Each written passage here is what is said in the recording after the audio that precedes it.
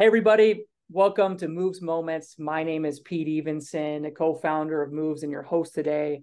Moovs is an all-in-one solution for operators, whether you're just starting out or you're running a transportation business today and you want to take something to that next level. Moovs provides the easiest software to delight your customers, drive more sales, and automate your day-to-day. Now, enough with the intro. Without further ado, my man, I'm thrilled to announce my guest, Bobby West, CEO of Finest Transportation. Bobby, thanks for joining me. How are you, buddy? I'm doing good. Thanks, Pete. I think this is going to be a good thing. So, Yes, yeah, exactly. excited And I've for done these, I've done these a couple times. And what's so interesting is that you and we met in person recently. You've been a customer of Moves for quite some time, but we actually met in person recently at the CDNLA event in Orlando. And you actually told me that you watched one of my interviews with another Moves operator, just chatting about their story and whatnot. And that was one of the reasons why you ended up signing up for Moves, among probably other things. But I thought that was pretty interesting, Well, right? it was. I was such a new owner, and Yeah, I didn't really know all about the reservation systems. And I just did as much research as I can. And I came across you guys uh, on YouTube, yeah, and I remember watching. I was like, "Wow, this sounds like a really cool company." It's like I like that it's the user friendly and everything else. I know you guys were touching on that stuff, and that's important for me because I'm not really that great at computers. I just have to be. I should be behind a wheel, not behind a computer. Okay, so, right, right. that's where I excel. But that video is actually what turned me on, and then I researched and looked into what Moves is offering, and I think I've pretty much used every bit of what Moves can offer between the Love it. advertising and the reservation system, which I know I brought over a bunch of guys for you, and my customers absolutely love it. Yep. Well, good. I want to know more about you and yourself and your company. I think what makes these types of videos so compelling, because the reason why I brought that up in the beginning is that let's think about the next operator that maybe is just starting out, or they've been around for maybe a year or two, or maybe they've been around for longer and they're trying to figure it out, right? And I think what's compelling is hearing from other operators and their stories and how they got in the business. So I think what would be helpful is maybe you can just shed some light on your company, how you got started, and some more about your background. Yeah, well, my background is I'm a retired New York City police officer. I was a police officer there in Brooklyn for the Highway Patrol for 20 years, where we did all the motorcades and stuff and the big time escorts, VIPs, and heads of states.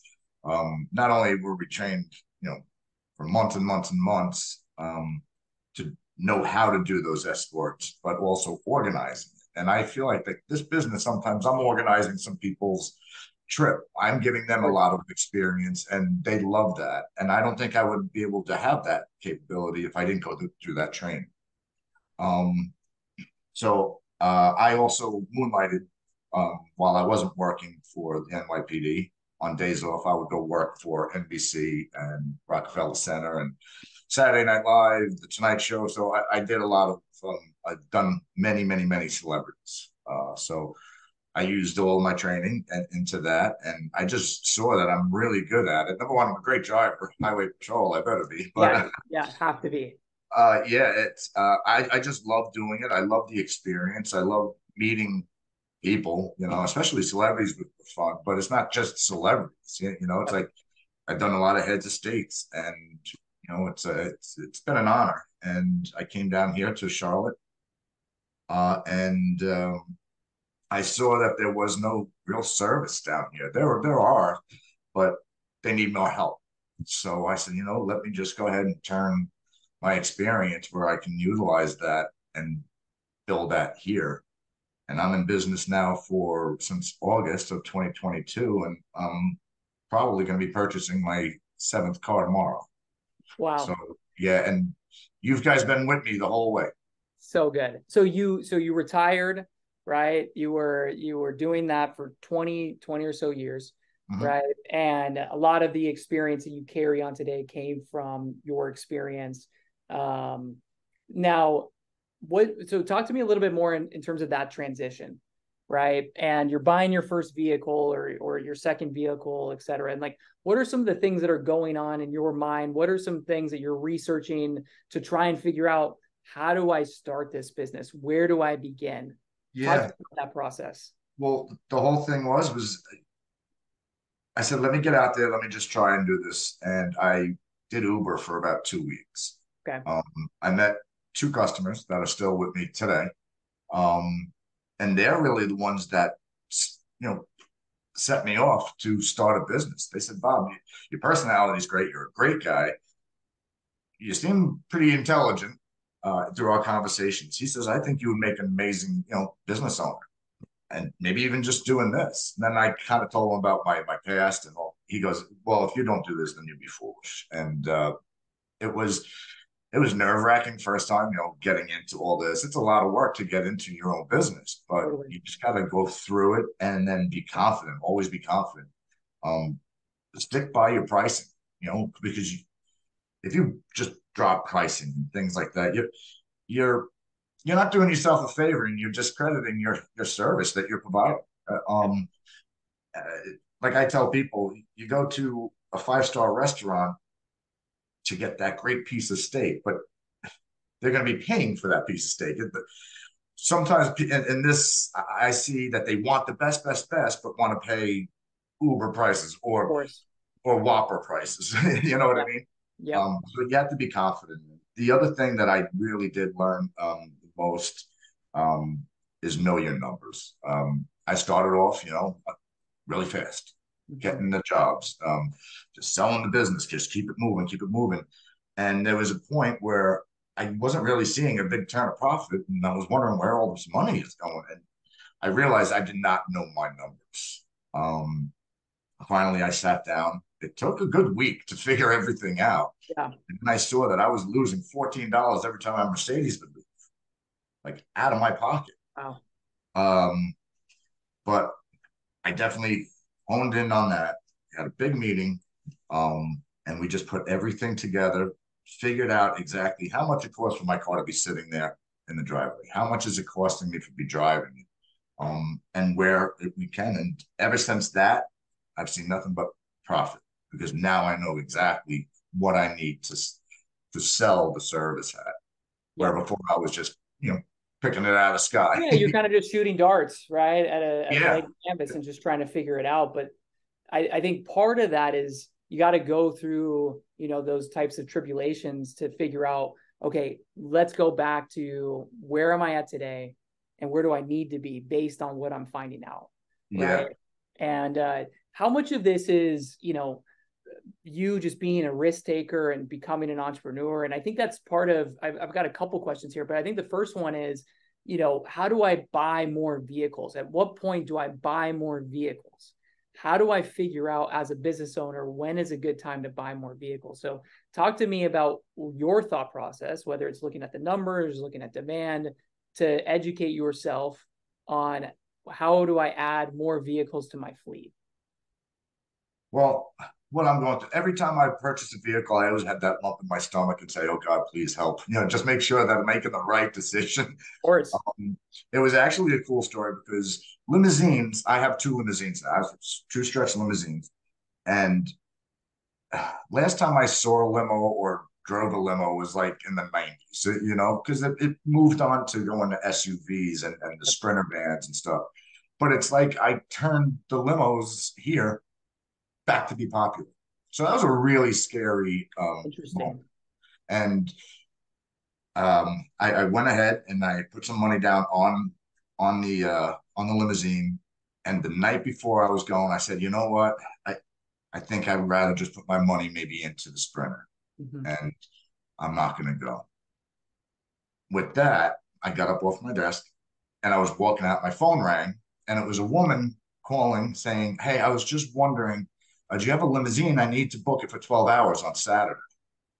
And that's why I have now limos, because I went and picked up the limo, and Yeah. she's an awesome client. And I told her the story that you're the one that made me go and buy a limousine because I was so nervous. Yeah. What I learned from it is you have to be a risk taker. Yeah. You know what I mean? is there cars that I've purchased and said I shouldn't have done that? Believe it or not, people really don't care what kind of car it is, it's how they're getting there. That's how I feel. Yeah. Of course, the car plays a big role in it, but it's more the service than the actual, Mm, metal that we're riding in. sure. Um, and I learned that a lot. I learned a lot about myself. That's that's very true. And I feel like I had lost my dad due to COVID, and I feel like he's here with me every single day, helping me make these decisions. And but you just gotta do it. Yeah. Think big, don't think small.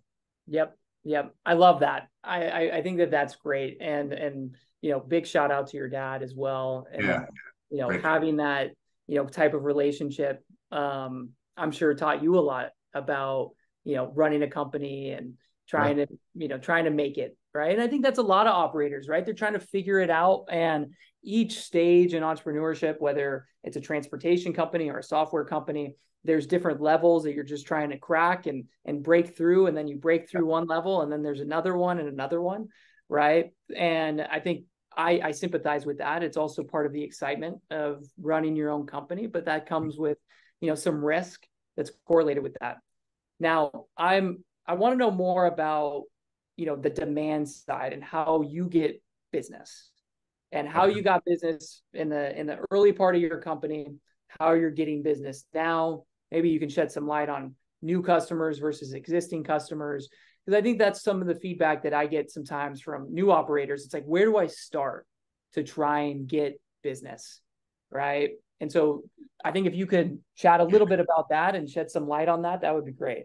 I have a unique. I always try and come up with creative ideas that people normally don't do. Yeah. So what I did once, when I first started, it was basically Facebook, and a lot of referrals from people that I drove for, and it's always been a constant. But there'll be like 3 days I don't have anything. I'm like, what am I doing? And then I had to start getting into the paid stuff, and, Yeah. the clicks. It does work. You got to be patient, but like the advertising and also the Google stuff that you guys provide, that's what really kickstarted.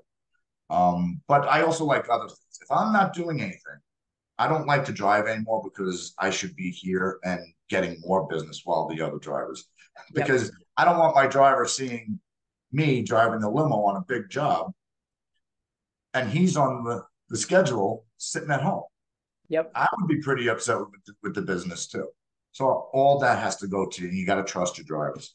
But if the limo is not out and it's a Friday night, I'll jump in the limo and I'll go to a couple of the bars and just sit out front.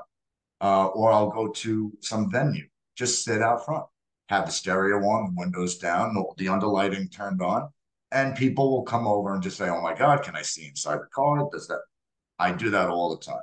Love that. Another good thing that I do is I go to car shows, and hold on a second.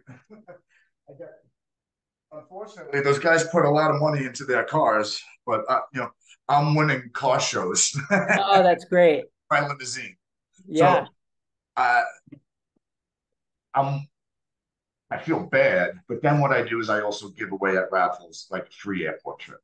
Yep. Nobody ever goes to the car shows, and they're like, "How'd you come up with that?" I go, "Well, I drive a car for a living. You run a show, and look at all the customer base here. Totally. Got a lot of business from just going to car shows on weekends." That's a Um, new one for me. That's a yeah, new one. And I I love that. always try and think of something, Yeah. be creative, be creative. Yep. I also do a lot of stuff donating for kids. So I Okay. do that, and that goes a long way. Pick them up, take them to school. There was one girl who was her last day of chemo. So we have here in Charlotte is the Concord Speedway, and they do all the Christmas lights at the racetrack. And the mom really wanted to celebrate. It was the last day of chemo, and we went out, had a great night. But then she started getting tired, so she had to get home. So we got home, and I said to the mom and the little girl, I said, "Hey, you still got an hour left." And the mom says, "I want you to donate that to, somebody else." I said, "No, this is hers. We're doing it for her." I said, "What's the day that she goes back to school?" So I said, I'm going to be her school bus. And we picked up all her friends at the school bus area, and then we brought it to school. But what I had is I had the police give us an escort. I was able to work on that, and I also had the school all come outside front for when she arrived. I love doing stuff like that. Yeah. I also Yeah. do at Tim Tebow, like the proms. I'll donate the limos, and it makes people just it puts a smile on my face. It Totally. makes me feel great, and the man upstairs is always going to remember that. So, and Yeah. ever since I've been doing these things for You're other paying people, it forward. You're paying it yeah, forward. I think at times there's probably folks that have the hesitancy about donating, part of my business, whether it be a vehicle or my time for something. it And comes back that, tenfold. yeah. And will that pay off in the long run? Will I see a return on investment? And it sounds like not only do you feel great, that you're doing something and you're truly giving back. I love that story. But two, it actually has turned into business for you. Would you agree with that? 100%. And I'm happy I did it, and I'm going to continue doing it. And that for doing things like that, that's not why I'm doing it. I'm doing it to give back. I love people. That's what I did for my entire life is just, like protected and served. And now I want to continue doing that in another form of fashion and doing it this way. Right. And they love it too. So, So good. I love the that. other thing that I meant to mention, and we're kind of getting off the topic here, but Yeah. was the second thing that I learned in the first year. It's going to sound funny, but it's very true. Uh, Hire people when you think that you need to hire somebody, you're already too late. Mm.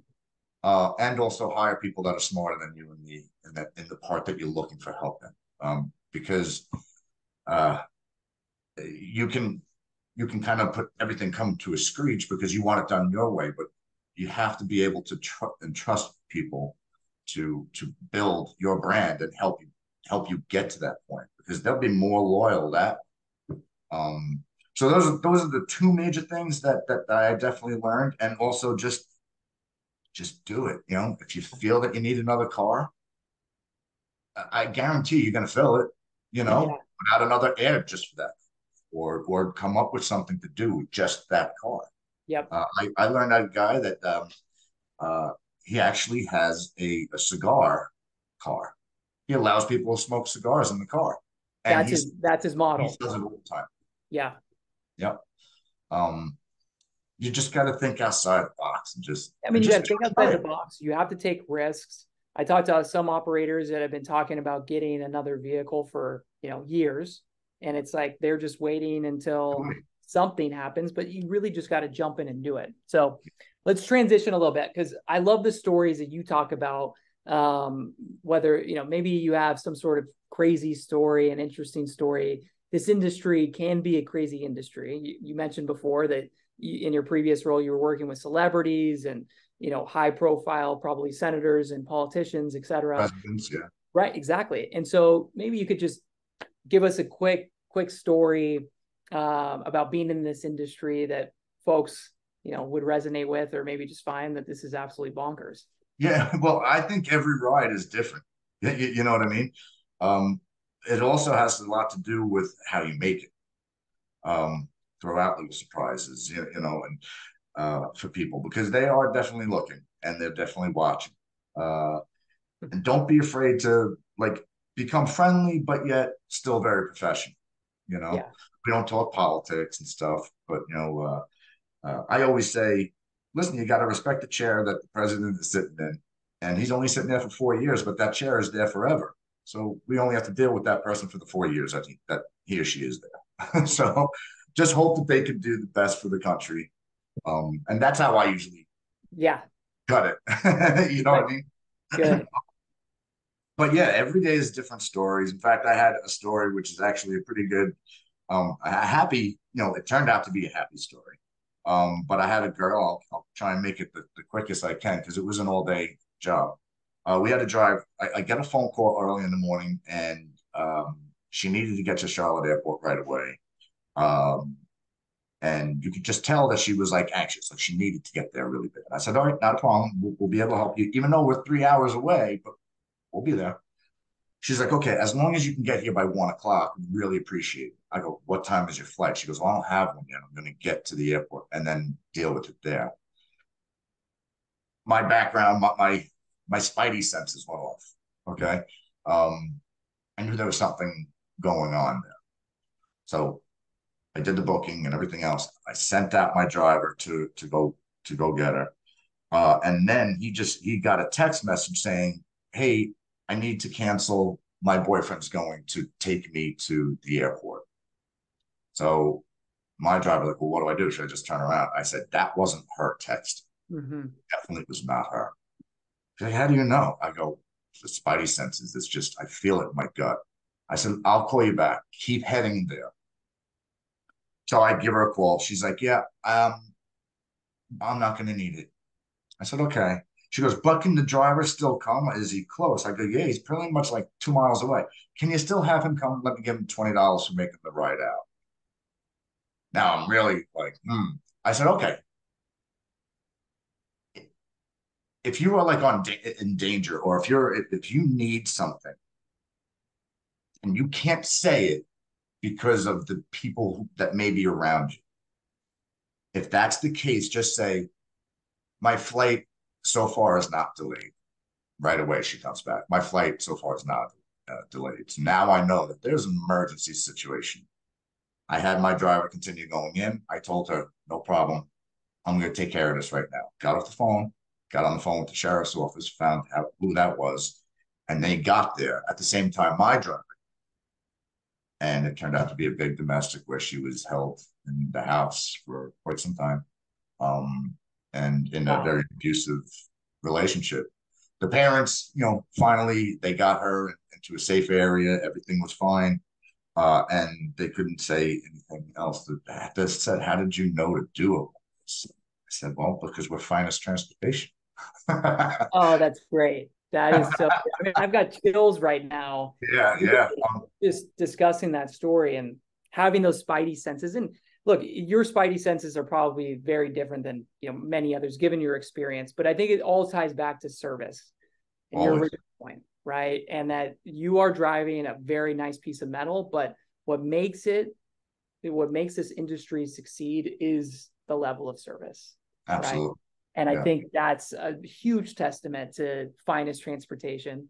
Yeah. Get any more finer than that in terms of saving somebody's life, That's right? right. Today. So It I was a love feel good moment, and yeah. I try to make as many moments as I can out of this. And my drivers, um, they have a whole bunch of their own stories, and you just got to make sure that you take care of those drivers, because if you don't take care of them, you're not going to have anything. You know Yep. what I mean? Yep. Um, That's a whole other topic that we could oh, probably totally. discuss Yeah, yeah. for sure. But I also have those guys do another great idea coming out of the box is I made Yeah. up little business cards for them. They can put their name on it, and there's a QR code that goes right to Google review. Love it. And for every 5 that they mention the driver's name in the Google review, they get a bonus. Love So that. I love incentivizing and coming up with games. You know Yeah. what I mean? Yeah. Uh, Using some sort of like gamification, right? To drive success. Big yep. believer Oh, in I that. like that. Yeah, Yeah. that's good. Yeah. Um, Well, let's transition a little bit to, shameless plugs, right? I brought you on here because I think, we want to hear obviously about your business, and I want to talk about at the very end, where people can find you and learn more about your business. yeah, sure. But maybe you could just shed some, more context on, why you chose Moovs, how you found Moovs, and perhaps what are some benefits that Moovs has, added to your business incrementally. Well, everything. I have to say, I have when I first saw your video, when I first saw you and deciding to go with the reservation system, I knew Moose was right, because the second I would pick up a phone and make a phone call, I got somebody on the phone right away. Um, it was never pressure, sales pressure, nothing like that. In fact, I had like 2 meetings with them, and it was nothing that, hey, you got to do it now. You got to do it now. The customer service removes. Well, it's excellent. You have the little question mark on the bottom, and you can ask a question right away. Within 5 minutes, I got my answer. And if not, they'll call me. Now, I don't know if it's because of Bob West and they know I have a lot of questions, but Maybe. everybody's been great. Yeah. I think most of your team, they know who I am when I go into the NLA, which is great. You feel like you're part of the team. Another thing that I really loved is that Amir, he would be asking me questions or doing this. Hey, what can you do? What do you think we should do? And I love that he's always asking operators, hey, what do you need that we're not being able to provide? And you see some things and moves actually happen that I'm like, wow, I was part of that. You know what I mean? Like I helped that. And a lot of it, and you guys are doing a great job at that. But for me, the biggest thing is the ease. Um, I did go to the other guy for like a month, and no, I never left you. I had to turn that on to do just so I can learn it, and it was just way too much. You need to have like a PhD. Yeah. Where this is and the customers like it. Yeah. So I fix something that's not broken. Yep. And I've just been very happy with Moves since day one, and I see a long lasting relationship. And this is not a paid advertisement, right? No, not at all. Yeah, listen, we had a conversation, and you said I'd love to join you on this, right? Yeah, yeah. You have to really believe in what you sell. Sure. You know what I mean? And you have to believe in what you're using. And this is exactly everything. Like nobody's ever said something and it never came true or something. I just love it. Love Moves. It's great. Okay. So good. Yeah. I mean, it's one, it's hearing from customers and getting that validation is like the best part of my day. When someone comes to me and said, wow, this changed my life, or hey, my customer said this about my booking experience, or the notifications on the driver app, and they just love making repeat business with me, right? Like those are the things that ultimately, like obviously no news is good news in this business, but when you hear news and it's right, and it's works both ways, both constructive as well as positive, those are the things that really get me going at the end of the day. Well, I can tell you, talking to other Moves operators and people who are going to be watching this, they'll agree with me. I guarantee 90% of their customers have said, I love the notifications, and I love that you just don't stop the notifications when we're in a car. Even when we get dropped off, most people would just drive away and be forgotten about. Yep. But when we click that done button, they're also getting another thing. And customer service is huge with me. It's almost everything. And they love it. Never heard anybody say, you got to change it this way, because we're doing exactly what you guys have built, and it's working fantastic. That's awesome. Well, great to hear. We'll end it with this, right? So just if you could give us a little bit of a plug, Finest Transportation, what makes you guys stand out? And then if I'm a customer or if I'm an affiliate, how do I find you? Sure. Well, it's Finest Transportation. I came up with the name because of the NYPD Finest, right? So I most of the time, I employ a lot of retired and active law enforcement, first responders, and vets, and customers love that as well. That kind of puts a little niche. I got my own little niche by having just police officers, firemen, first responders, and as our drivers, because they know that you're going to be safe in the car. So that's my big niche, and then also my personality. I'll talk to a billionaire the same way I'm talking to my neighbor. You know what I mean? We all put our pants on one leg at a time. So,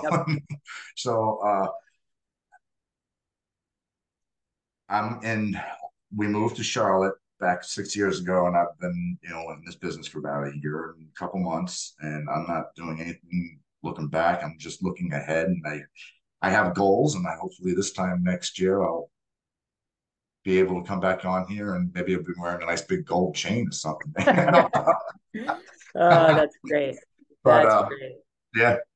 I mean, you've got so much personality, right? I mean, that's one thing, right? Our conversation that we had recently at CDNLA, I mean, we could just chat for hours. But you're like this not only with me, but everybody, right? Yeah. Your peers, your drivers, folks that your customers.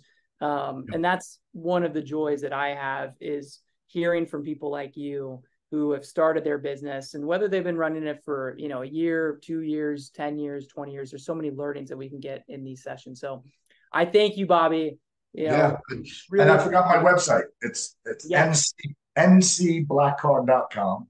You can ncblackcard.com. reach me at 704-322-4949. And I work very well with affiliates. I'm trying to build that up at going to the NLA and conferences. So yeah, I'm here to help everybody out. I'm up to 7 cars, so I have what you need.